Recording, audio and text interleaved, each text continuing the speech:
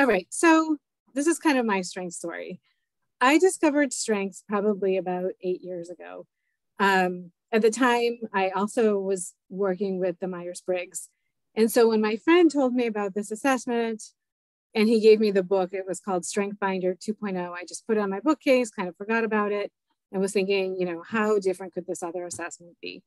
And then one day I found the book, took the assessment, and I was really surprised and impressed with the results, because if I were to describe myself to other people, I would use versions of these words. I would say that I'm pretty optimistic.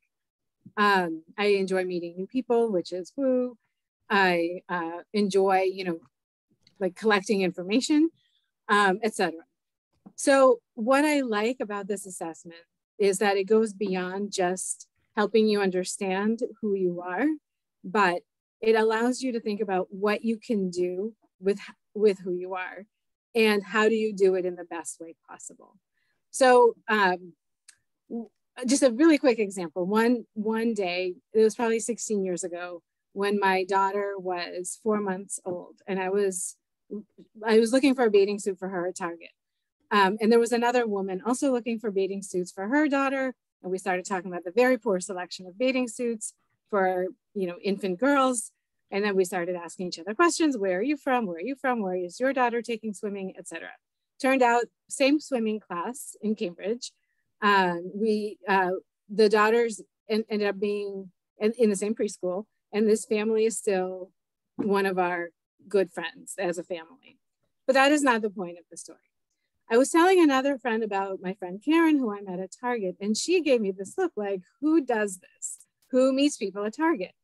And, you know, at the time I was like, you're right, you know, we shouldn't do this. It's kind of weird. Had I known, I would have said people with woo do this. And maybe I would have used the woo more with more confidence. And who knows, you know, how many more people I would have met. But a lot of times we don't really know that what we have are these gifts that allow us to do certain things that other people may or may not appreciate. So the more we can own who we are and really embrace the strengths and our natural talents, the more we can apply them towards work, towards anything to become more fulfilled and successful. So the goals today are, we're going to introduce the concept of strengths and kind of the strengths-based development. We're going to dive into your top 5 and what that means for you and how do you look at things differently. We're going to talk about how different people might react differently to certain things. Like, we are going to use a job description to kind of think about how people can read a job description through their lens of strengths and take different things from it, so that you know why you're applying for the specific job and how you're going to be successful in it your own way. And so that's going to hopefully help you figure out how to start learning how to leverage the power of your strengths. And if any of you have any questions or connections, anything along the way, please use the raise hand symbol, unmute yourselves, put questions into the chat, anything you want, because everyone will be learning from your questions. Okay, so the conventional approach to personal development is that we identify an area of improvement and we work at it until it gets better. So how many of you, when you get your report cards, you kind of focus only on the A's and kind of ignore everything else because, the A is what matters the most, but nothing matters otherwise? We don't do that, right? It's our human nature to want to improve what isn't as great as we think it could be. If any of you have had any work experience, internships, etc., if you had any evaluations or performance reviews, the supervisors might say 5 great things about us and 1 thing that might need improvement. And we walk away really focused on that 1 thing instead of the 5 things. Because again, it's human nature to want to improve what isn't great, right? So then Don Clifton asked this question: what will happen when we think about what is right with people rather than fixating on what's wrong with them. And so that led to the strength-based approach. And so, yes, it's true that some behaviors can be learned, and some behaviors and some skills can be demonstrated to the point of appearing to be excellent. But we may not enjoy the process of acquiring those skills.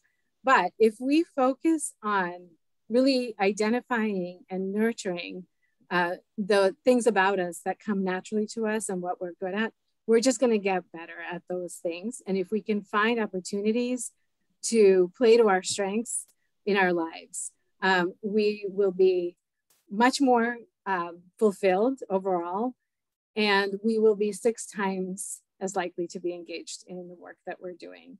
So Gallup is always doing, every year they do employee engagement surveys, and employee satisfaction is about 30%. And so, which is really low. So their goal is to increase that. And they're having a lot of companies work with strengths and a lot of managers work with strengths. And so the goal is to help people find positions, roles, the work that they do where their managers can really help them leverage their strengths. And so it becomes a better, overall for the individuals, for the teams, for the organizations. And so in a sense, it's also brain science, because we tend to grow more synaptic connections in our brains when we already have them. So when we focus on nurturing our strengths, we already have the synaptic connections there, and we're much more likely to grow more. There was a study to demonstrate this conducted at University of Nebraska, where they looked at 2 groups of readers, average readers and above average readers. So they timed both groups, and the average readers were reading about 90 words per minute, and the above average readers were reading 350 words per minute. Then both groups went through the same speed reading intervention, and the average readers increased to 150 words per minute. What do you all think happened to the above average reader?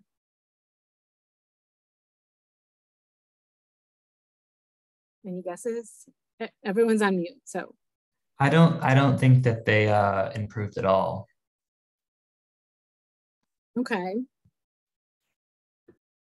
Any other guesses? I have a question. I'm kind of confused. So the first group were focusing on their weaknesses, and the second group were focusing on their strength, or? Well, the first group was just average readers. The second group was above average readers. And then they both went through a speed reading intervention class. Oh, okay. And so the average readers increased to 150. The above average readers increased to 2,900 words per minute. I don't know how that is possible, but that's amazing.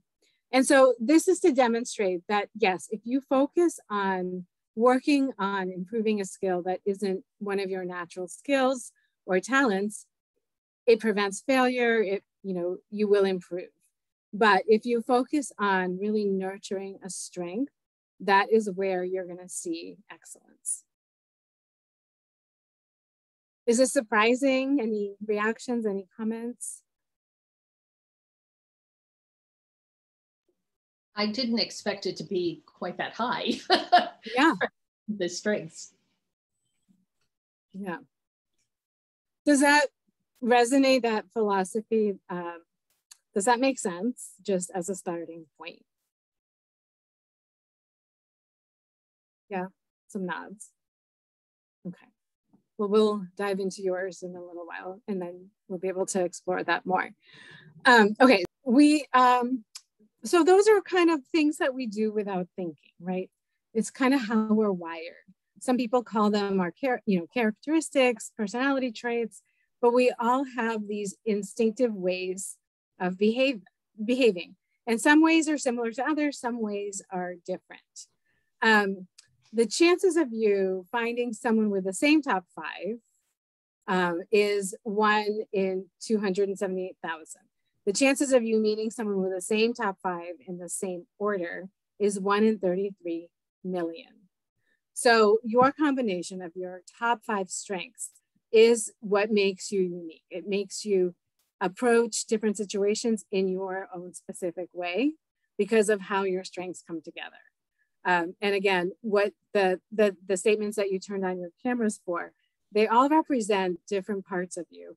They do all connect to different strengths. They may connect to different strengths for different reasons, because again, depending on the other, the combinations of the other strengths, but that's where it comes from. These are the things that we do naturally, and other people may or may not do them. They may be, sometimes we appreciate or we're envious of certain things other people can do naturally. But once we start to own the things that we're good at, we can kind of start to let go of comparisons, and we have those aha moments. So why strengths? So it essentially answers these 3 questions: who you are, what you do, and most importantly, how you do what you do. So if you take something as simple as taking pictures, your motivation for taking pictures might also depend on the different strengths that people have. So for example, if you have the strength of relator, it might be a way that you connect to family and friends. If you have responsibility, you might be the person that others count on to capture, the meaningful moments. If you have analytical, you might look at photography as an art as well as a science. And if you have learner, you might first want to learn everything you possibly can about photography before you make it your next hobby for as long as it is. So again, our motivation for the things that we do and how we act comes from who we are at our core, which represents our strengths. Any questions, any thoughts? Oh, one question. So the order of which they gave us the strengths also makes a difference? I mean, the variance is really slight between like 1 and 2 and 1 and 5. It's your 5 of the dominant strengths. So when you would think about dominant strengths, it could be 1 through 9, 10, 11. You would know once if you saw the whole list. But the top 5 are the ones that the program picked up on. And we're going to kind of get into your results in just a minute for you to kind of think about whether or not there are any surprises, but it's pretty slight. There is a slight distinction, but it is, again, very slight. Okay, thank you. Sure. So here is another question for you. What, I don't know if it's what or who, but what is the loudest creature in the ocean? Any wild guesses? A human in a neoprene wetsuit. Oh, okay. Any whale. other guesses too? A what? A whale. Whale. Yeah, both good guesses. I thought it was a whale as well. But the answer is that it's a tiny little pistol shrimp that's the size of a quarter. And so the reason why it's louder than most species of whales, I think there's a couple that might be louder, but it has one claw that's larger than the other, and it traps an air bubble and squeezes it so that it makes this sonic boom that can kill or at least scare predators. So the thing with this is that there are some strengths that are visible and people know these things about others. There are some strengths that are invisible, and it's up to you to own them, to be able to articulate them. So let's say the hiring manager of the ocean is looking to hire, someone who will take the lead, and they need someone who's loud, right? So they might assume it's going to be the whale. But if you're the shrimp and you know that you are louder than the whale, it is up to you to make that known to the hiring manager and let them know how that is that you're louder than the whale. So this just goes to show you that if you have some of these invisible strengths, again, it's a process to really embrace them, but you have to get to know them to figure out what it is that they allow you to do so that you can put them out there and let people know that this is how you're going to be successful in your own way. So let's say I'm a dolphin and I'm talking to my friend, the shrimp, and we're talking about protecting ourselves from predators. And I say, well, I find a pack of dolphins and we use physical force. Why don't you try that? So what would happen if the shrimp found a pack of shrimp and they used physical force against the shark? Okay. Yeah, they'd be lunch. But if they got together and all of them made that sound together they would be able to scare or kill the shark, right? So again, here it's do what you do best, not what I do best. So think about how you are going to get to whatever goal you're trying to achieve in your way. Again, a lot of times we see people achieve success doing X, Y, Z, and we think if we do it that way, we're gonna be as successful. I had a student, very introverted student, who was telling me he went to a networking event with a friend of his. And the friend was able to work the room.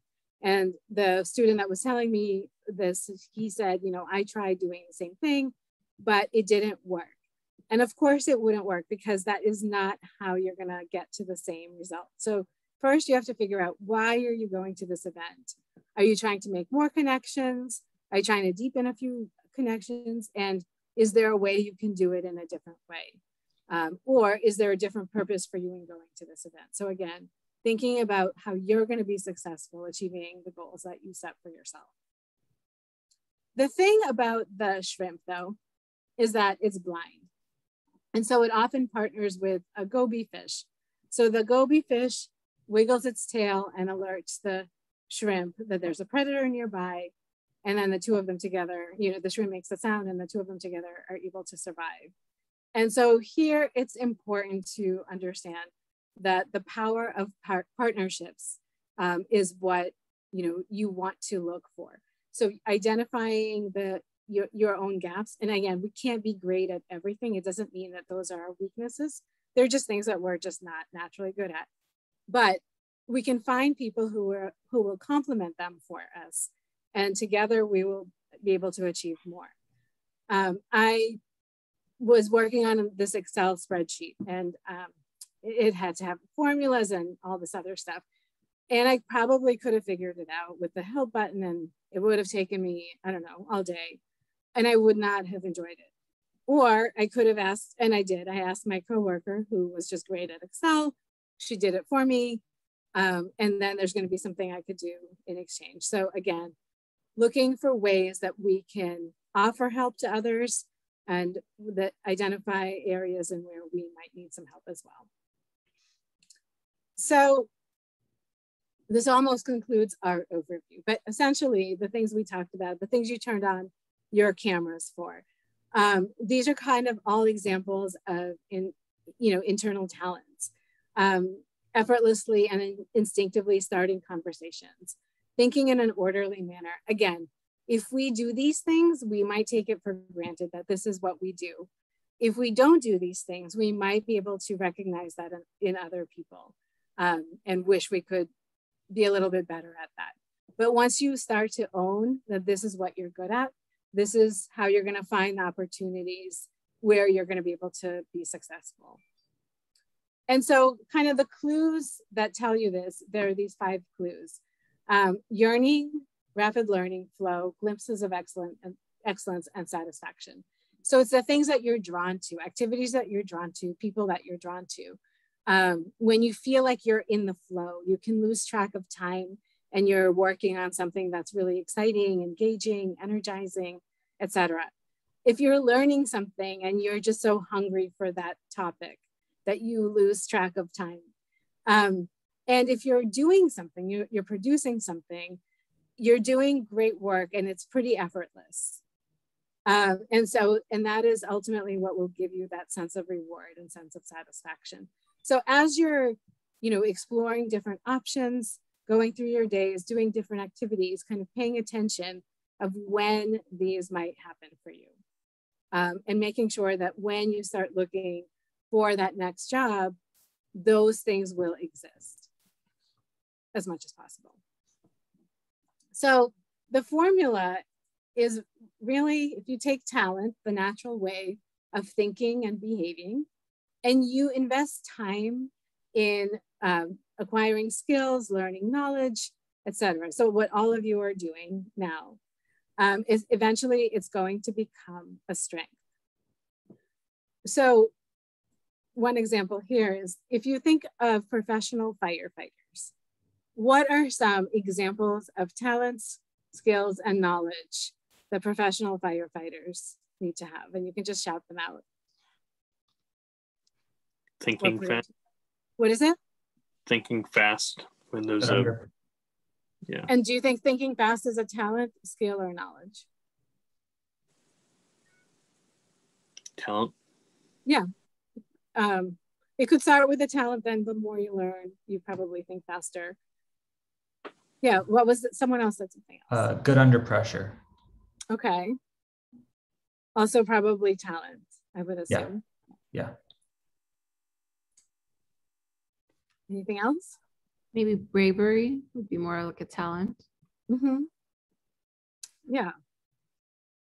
But like a lot of talents still can be learned. If they are learned, would that be a skill? Skills can be learned. Yeah. Talents, you can get better at doing something, but again, you may not enjoy the process. Oh, okay.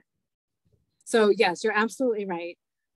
You can learn different skills, but it has to be, in order for it to become a strength, it has to be interesting to you. And again, when you are in that like place of flow as much as possible.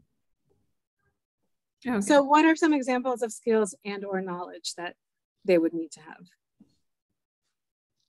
I think you'd have to be able to work well in a team. Mm-hmm. Yeah, absolutely. But you have to first enjoy being on a team, probably, in order to then want to continue working on a team. I would say for knowledge that they would need to know where did the fire start, or where is it mostly larger than other places, so you'd know which direction the fire was going to go in. Yeah, exactly. It's like physics maybe, or something like that. Okay, so this is Ben. He's my friend's son when he was 4. He's very brave. He is very quick on his feet. But would we send him into a burning house? No, of course not. But if he wanted to become a firefighter, right, this is something that he could start to think about going forward, kind of maybe learning how to do X, Y, Z.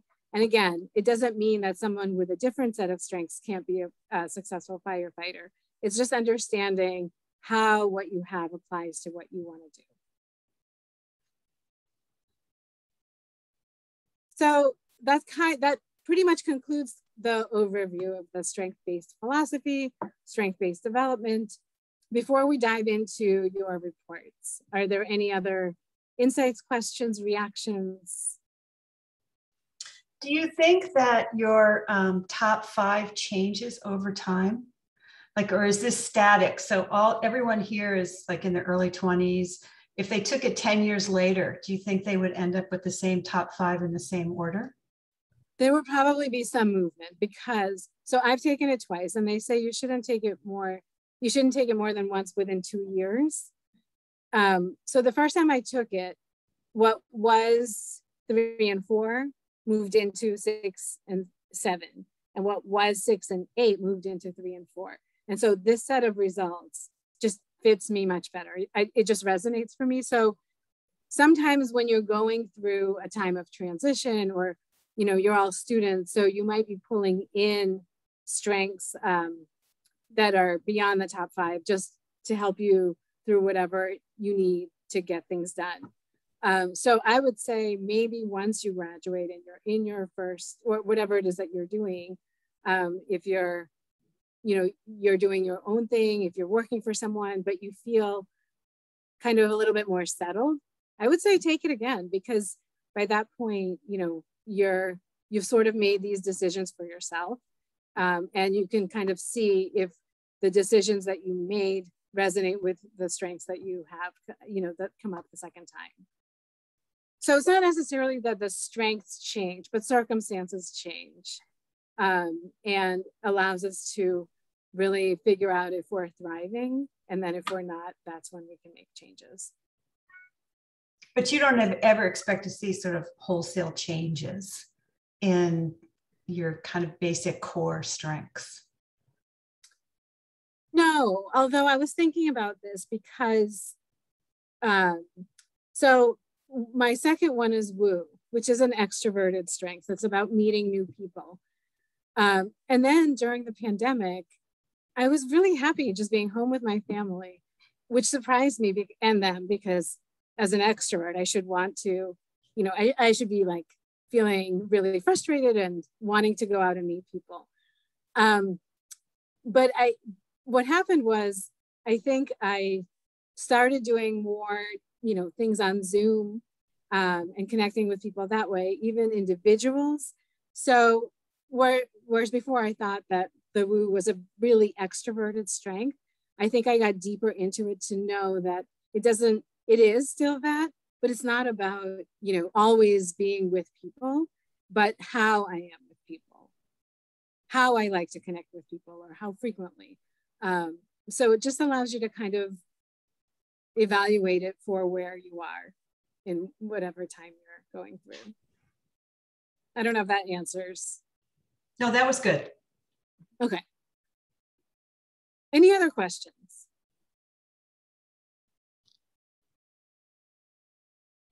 All right. Yeah, sorry, I have one.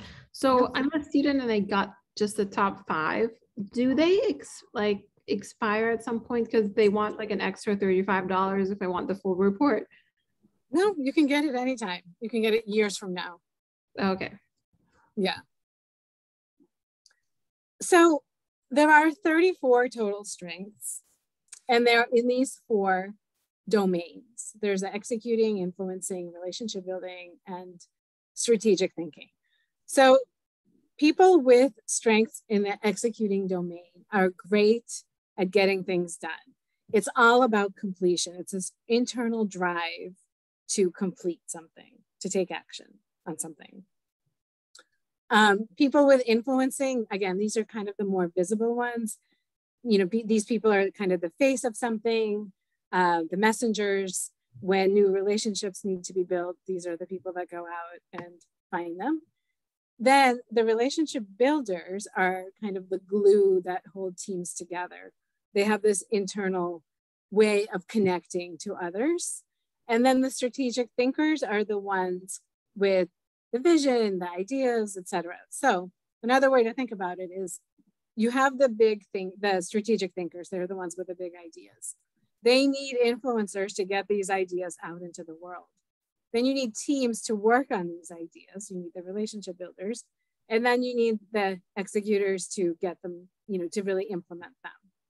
The thing is, we all do these things. We all execute, we all influence, we all build relationships, and we all have ideas and think about the future. But how we do these things depends on where our strengths are. So I don't have anything in executing in my top 10, but somehow I get things done because otherwise I wouldn't have a job. So I have to think about what is the motivator for me to get something done, right? So woo is one of them. I don't want my boss to think negatively of me. Empathy is one of them. I don't want to let people down. So the external drivers could be just as strong. So if you are missing a domain, you think about, you know, what you have that sort of compensates for that. So, you know, if you have learner, but you don't have anything in relationship building, learners are great at relationship building because they're genuinely curious. And so when they're talking to somebody, they're not doing it to make small talk. They're genuinely interested in the person. And so that other person really feels it and feels that connection. Someone with responsibility can use that to make relationships as well, because they're known to be very dependable. And it's a way of being able to connect to others. So again, so if you have, you know, 1 in 4, well, 1 or 2 in every domain, then you know how you do these things, or the natural way you do these things. If you don't, you have to just think a little bit more about what your strengths allow you to do to achieve that same result. My question, yeah, go ahead, Nada. Sorry, my question is I got communication is under influencing technically, but if I hadn't seen this graph, I would have thought it was under a relationship building for communication. So like would these basically titles kind of overlap? Sort of. So, well, I have the whole group grid that we can look at in a minute. Okay. Communication in and of itself is an influencing strength because it's your ability, it's your comfort with communicating, right? Are you pretty comfortable communicating to groups? Yeah. So not everyone is, even in the relationship building domain, not everyone is as comfortable going out there, delivering a speech or making an announcement. But it is a way that you could use communication for relationship building because of your ease with, being able to talk to people. Oh, it's interesting you brought up like a speech. Like I'm more comfortable like communicating like one-on-one versus like in a group. So we'll take a look at your others and okay. We'll be able to make sense of how that they all work together. Okay, thank you. Yeah, of course. Any other questions? So my question to all of you, I have two questions. One is, were there any surprises? Did anyone not see a strength in their top 5 that they expected to see? And the other one is, kind of the flip side is, were you surprised to see something show up in the top 5? So either of those questions.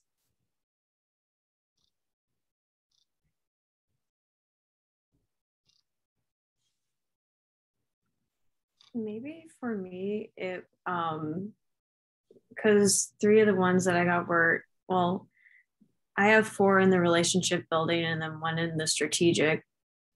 And I guess because I don't know like the definitions of what each of them mean, 3 of the ones that I got in the relationship all seem very similar to each other. So I don't really know how they're different. Because I got empathy, harmony, and relator. So they all kind of tie together, but at the same time, I don't know how to differentiate which is which and what they all mean. Do they fit when you read the descriptions? Each one separately, do you feel like it's you? Yeah.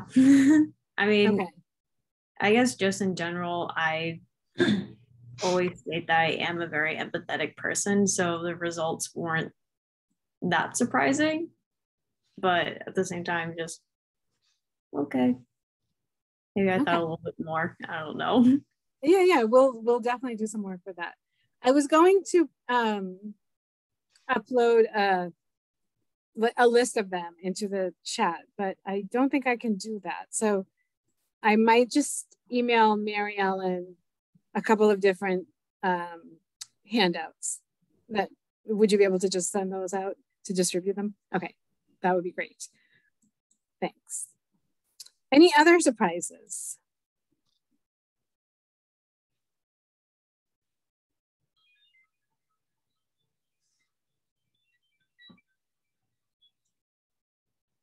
Okay, well, let's take a look at you as a group. Now, I only was able to include if you had submitted your results by last week.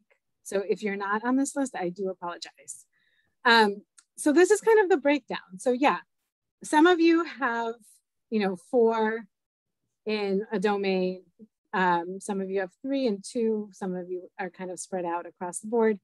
In general, influencing is the domain that is least common overall. So it's not surprising that it's there are fewer of you in that one. Otherwise, I would say it looks like the other 3 domains are pretty equal.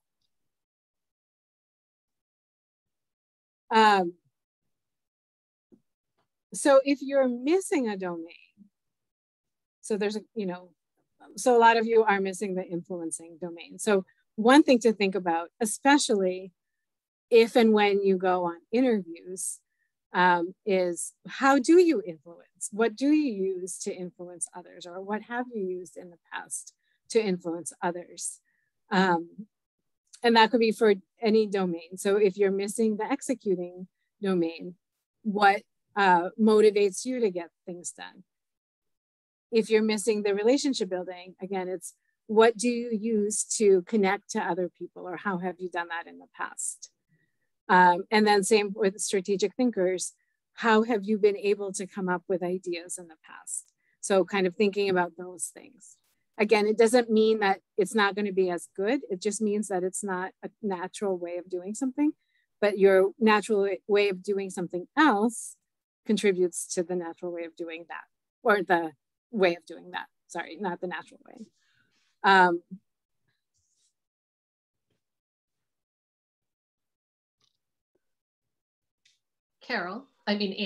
sorry. Yeah. I have a question. Because it's almost evenly distributed between executing, relationship building, and strategic thinking, and most of the people in this class are artists and designers, have they ever done any studies on professions? They have. I mean, this is kind of how it came out. They gave this assessment to people in all different professions and with different talents. And they just found patterns and themes. So my question would be, like, how many of you are going to be, just artists on your own, not working for anybody else, kind of needing that entrepreneurial space? So you can think about, maybe how your strengths could help with that. It's interesting, restorative is a big one. And that's about seeing things that need to be essentially restored or improved. So I don't know if there's a connection. I don't know, what kinds of art are people doing?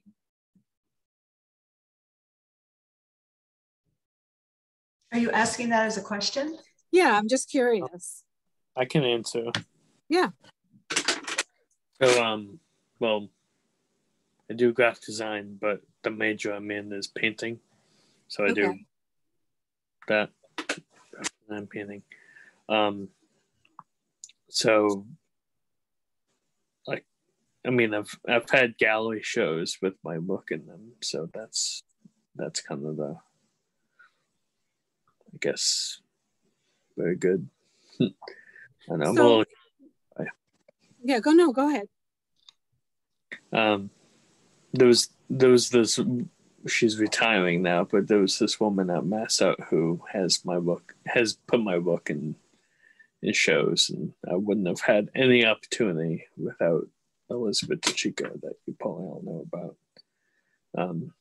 So that's trying to communicate with her to get a book is definitely a key thing that I just need to strengthen, I guess. But you raise good points. If you are thinking about the future, what else comes into it? Again, especially maybe if you're kind of thinking about more of the entrepreneurial track, or if marketing is going to be something that you're going to need to do, or promotion, and how will you do those? Like, how are you going to kind of make a living from the art that you're doing with the strengths that you have? Like, how can they help you be an artist as a profession? And Connor's brought up a good point that actually there's a lot of fluidity between art and design, and it's not unusual for designers to have practices in fine art and for fine artists to migrate over into design. So that's fairly common. And also, I think it was over 75% of the students said they were interested in starting their own studio practice or business. So I would say there's a very good understanding that the marketing part of being an artist and designer is very important. And we are having guest speakers come in to address those as well. So just wanted to offer that. And the guest speakers are people who are artists, solo artists. Mm-hmm. So one thing to, one opportunity with those speakers could be for you all to think about, what questions could you ask that will give you the answer of how you with your strengths will be successful. So let's say, let's say you're missing the relationship building domain. You could come up with questions about relationship building.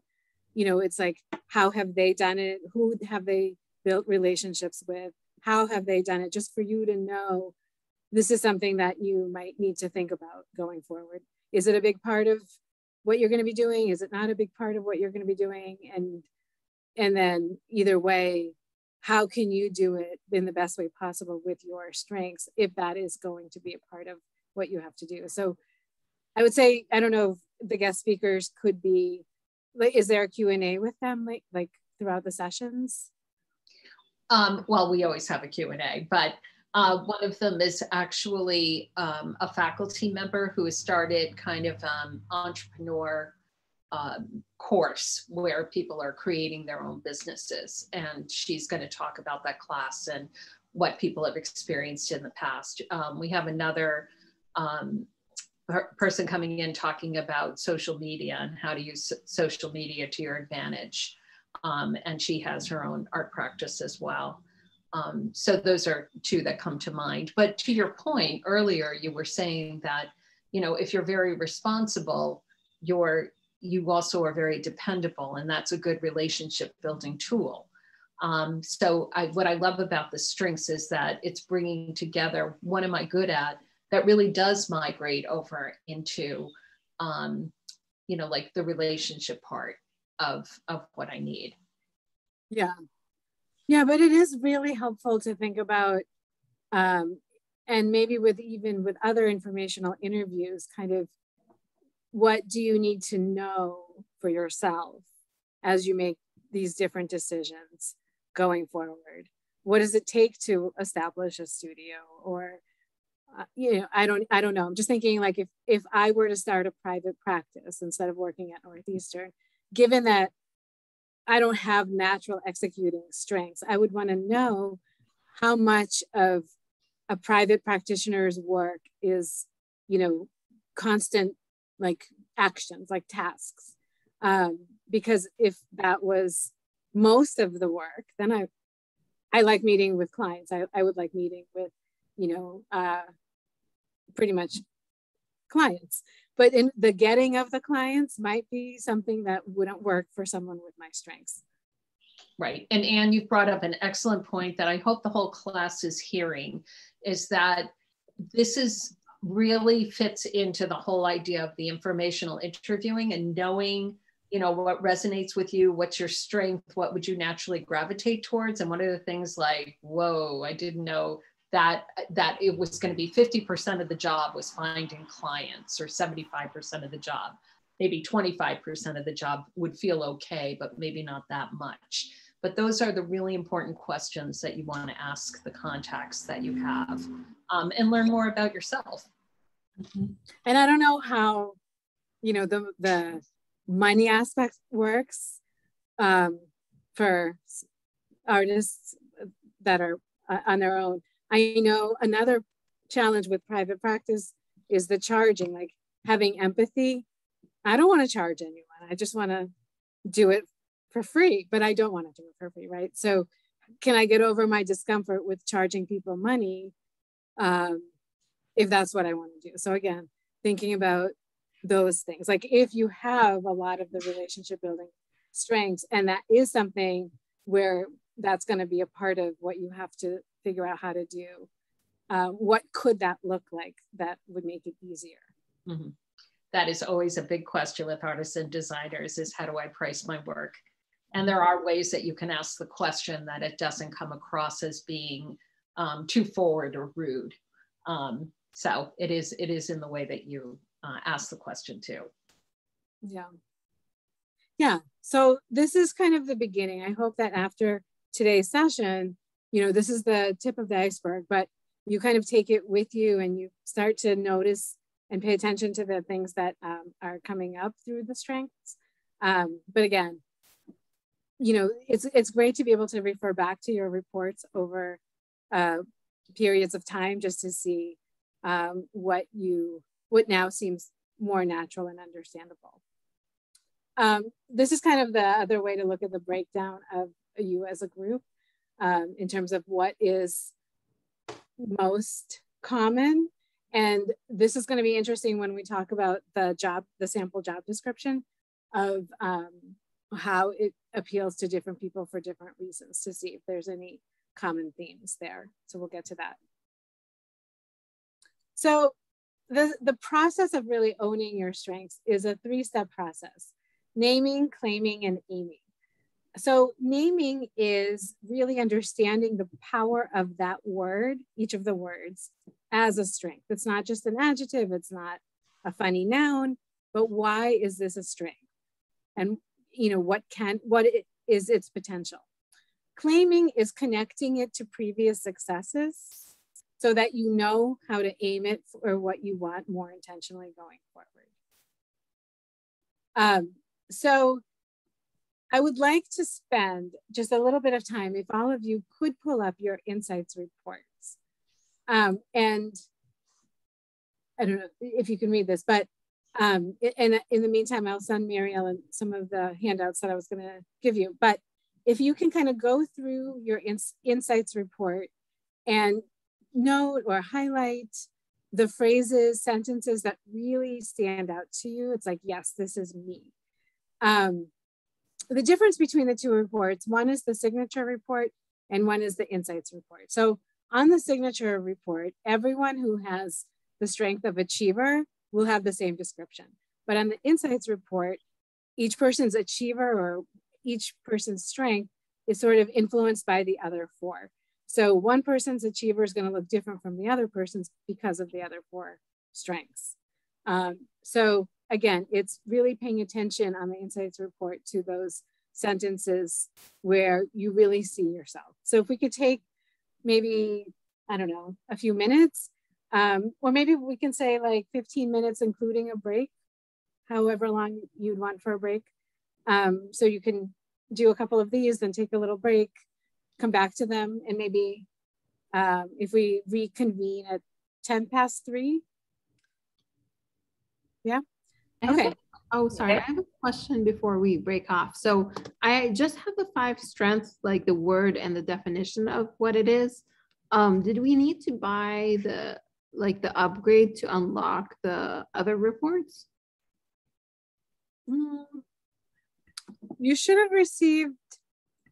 have access to 2 reports. You took the, let's see.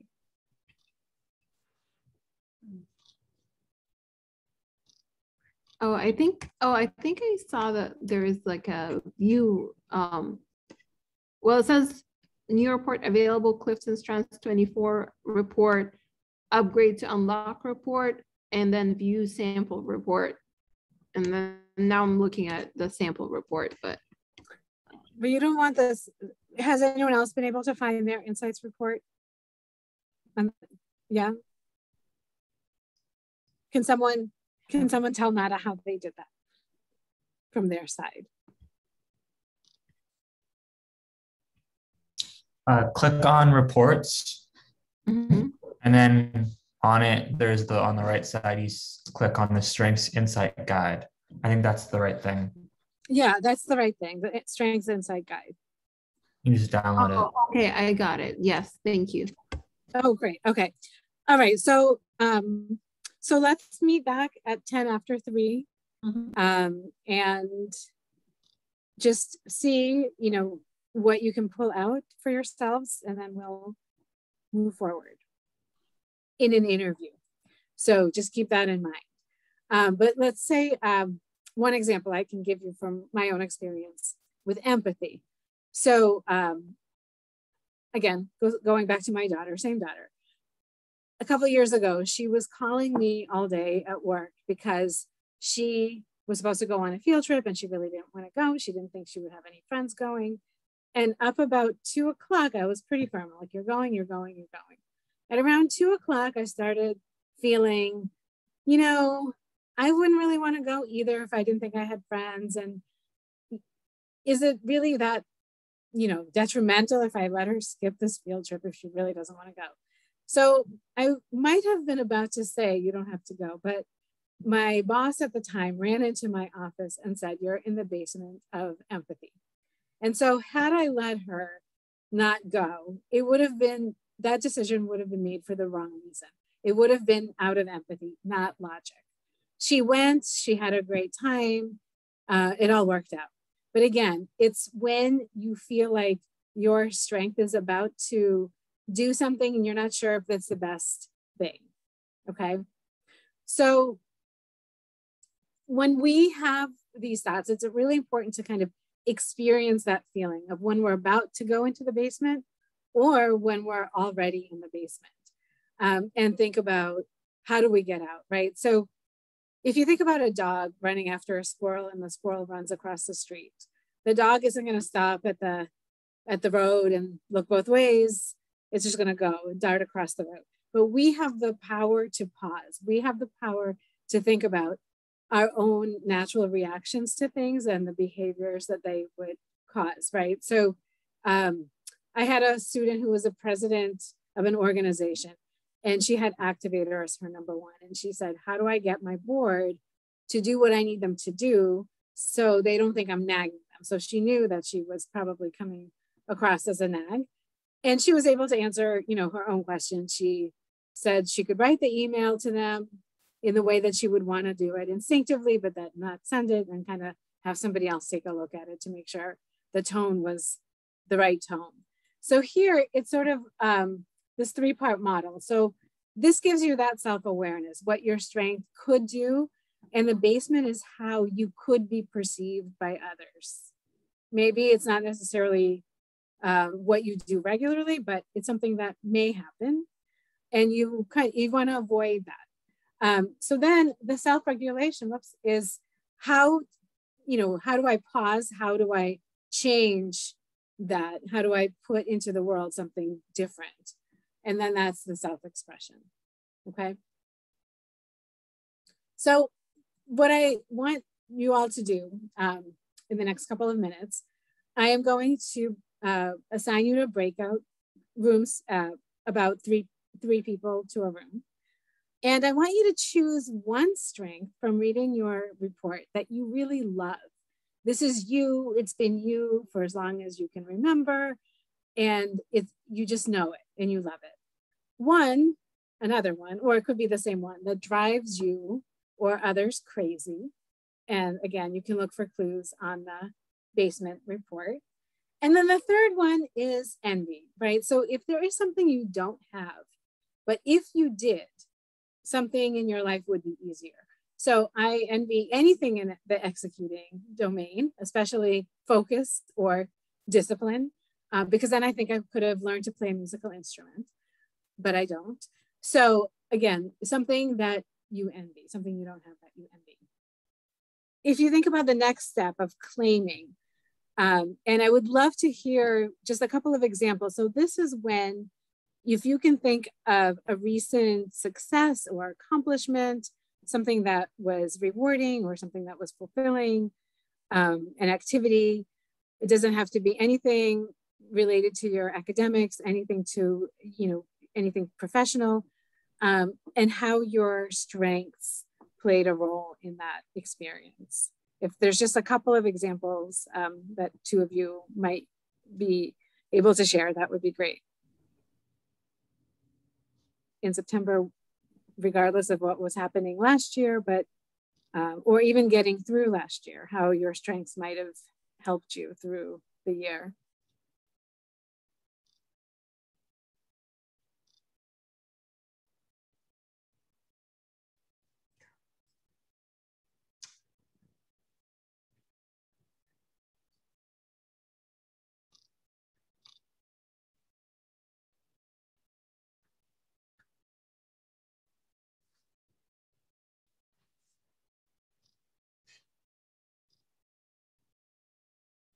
I would say like one of my strengths was deliberative.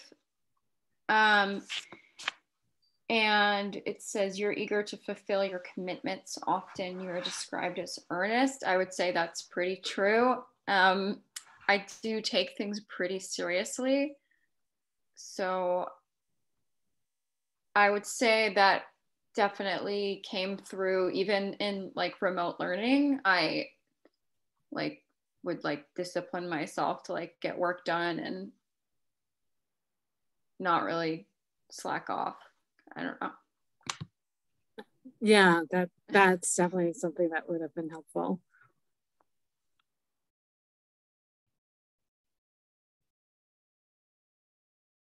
Anything else? So these are really great opportunities to come up with narratives for if and when you're interviewing. And the questions could be, tell me about a time that something happened, right? To weave the strengths in, especially if it was a positive experience that made you successful, that you can articulate how your strengths played into that. Because again, it demonstrates a level of self-awareness that isn't obvious to everybody else. So it will show the interviewer that you have that self-awareness, you're being authentic, and you know yourself well enough to know how you would be successful in a future role. In that example, would you mention to the employer that you took the CliftonStrengths, or do you just like, okay? No, because they shouldn't know your strengths anyway. You shouldn't hire for specific strengths. It's really about you knowing yourself enough to know how to answer the questions. So if the question was, how did you get through the pandemic, right? To be able to answer that. And if you could tie your strengths to that. So, I have positivity, I have input, like for ideation. For me, it was exciting. And it was all these new things we could learn how to do on Zoom and ways we could, connect with other students, each other. And the positivity was like, oh, wow, it'll be fine. We'll come out on the other side. Whereas some of my coworkers were really anxious and concerned. So hopefully, some of us with more positivity were able to kind of help the department. But again, thinking about the contributions you can make with your strengths and how have you done that in the past and how will you do that in the future? Okay, thank you. Anyone else? Any other connections?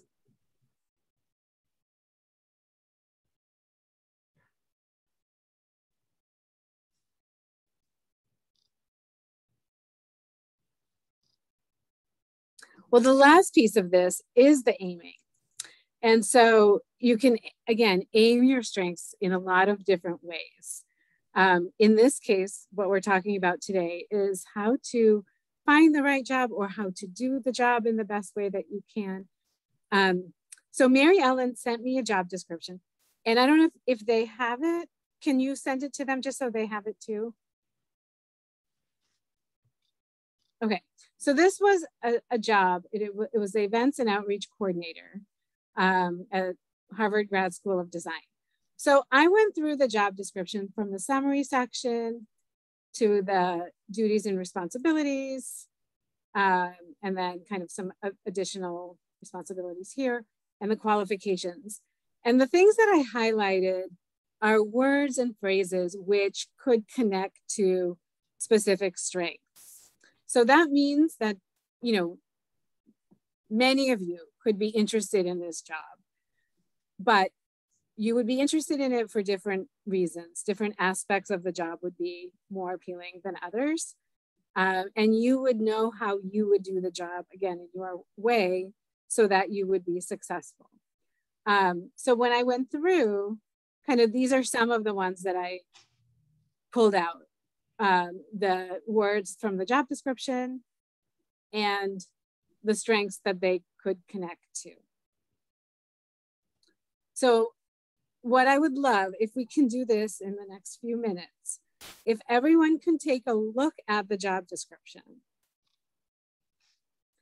And I will ask some of you to tell me if the job is appealing to you. And if so, what are the aspects that make it so?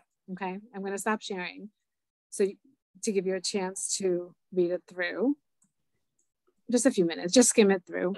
They don't have it yet. Okay. I only sent it to you. I didn't know you wanted me to send it to Oh, them. that's okay. Can you read it on my screen if I have it on my screen? Yes. Okay, let's do that.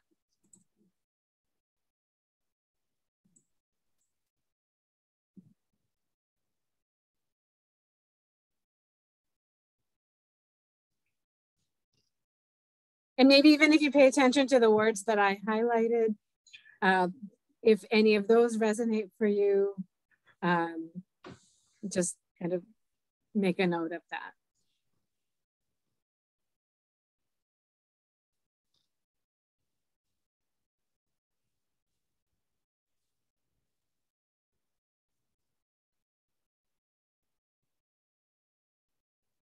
All right, and I'll go to the next slide.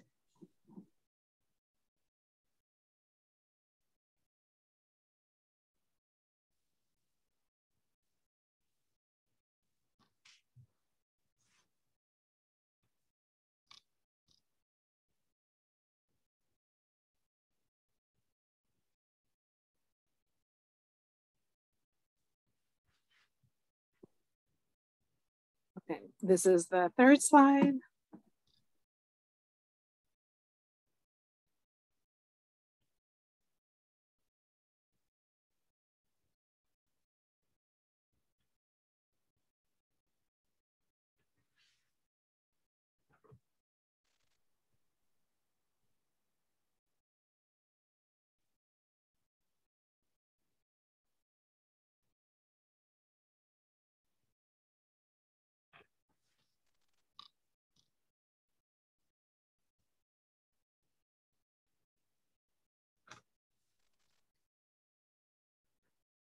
And the final slide.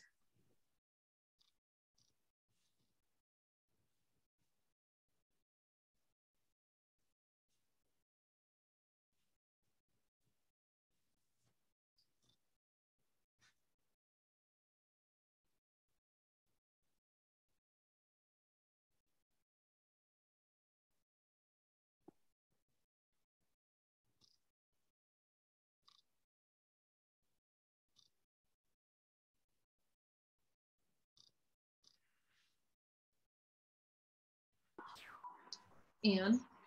Yes. Just to clarify, the reasons why certain words are highlighted, just tell us again why they are.